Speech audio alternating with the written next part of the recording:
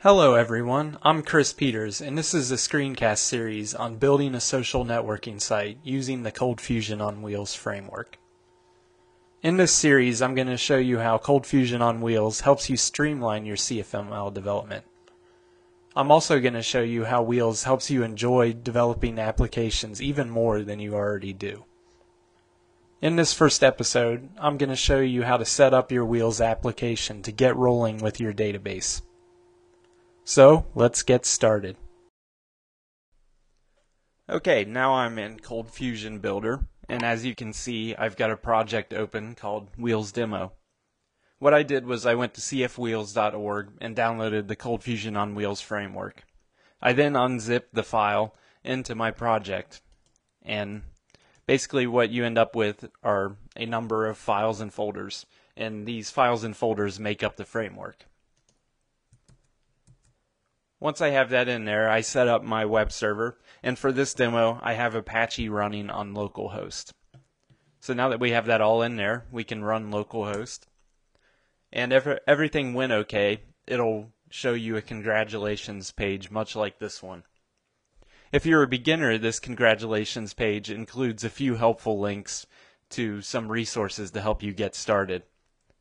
So there's a link to a Hello World tutorial, to the documentation, as well as to the Google group, in case you need to reach out and ask some questions or if you're kind of stuck in a bind.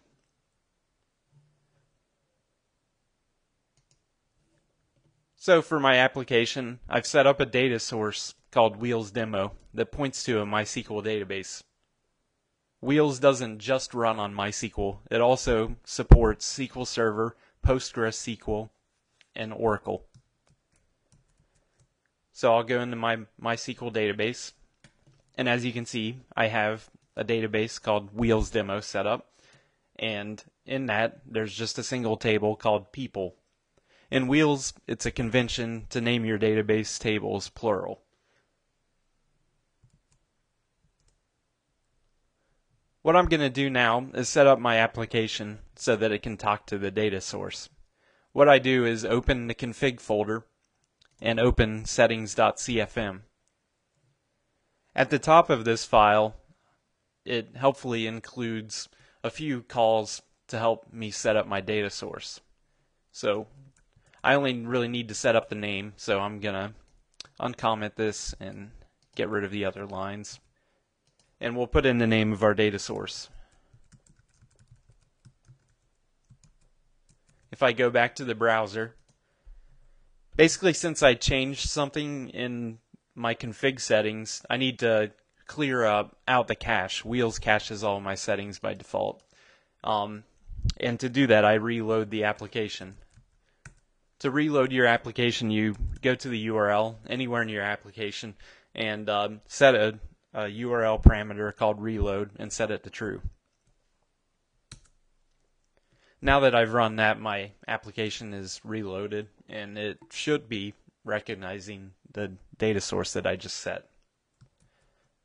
Let's go back in ColdFusion Builder and make a change to our application to make sure that everything is running okay. So I'll go in the controllers folder, and at a high level, a controller is basically a class within your application that controls part of your application's flow. Because it's an object, we'll create a ColdFusion component, and we'll call it user with a capital U. And it's going to extend controller with a capital C. When your component extends controller, that gives it all of the behaviors that it needs in order to act as a controller in your application. Within my CFC, I'll create what's called an action. An action maps directly to a method within my component, and we're going to call this register because eventually we'll be building a registration form for people to sign up for the social network. Within this action, I'm going to set a variable called user, and it's going to hold a value returned by the Wheels model function. This returns a Wheels model object generated by the Wheels ORM. Think of a Wheels model as one row out of a given database table. So in my people table, it would be one person, one row out of the table. Accordingly, when you call it, you give it the name of the model that you want. So let's give it person, which is the singular form of people.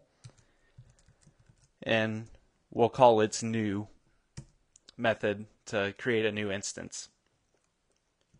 And let's just CF dump this to see what's going on.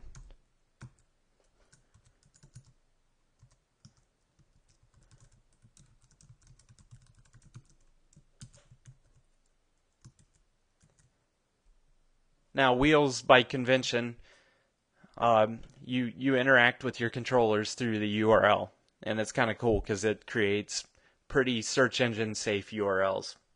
So by default, to access an action out of my user controller, I would first specify the controller to access, which is user, and then the action, register. And when I run this, it should call all of that. And since it was able to connect to the database, Wheels on first load introspects my people table to generate a person model. And as you can see, it's of type models model, so everything ran just fine. Now that we have our Wheels application all set up and ready to go, this is where the real fun starts. Be sure to visit us at cfwheels.org to catch more screencasts and learn how to use the framework.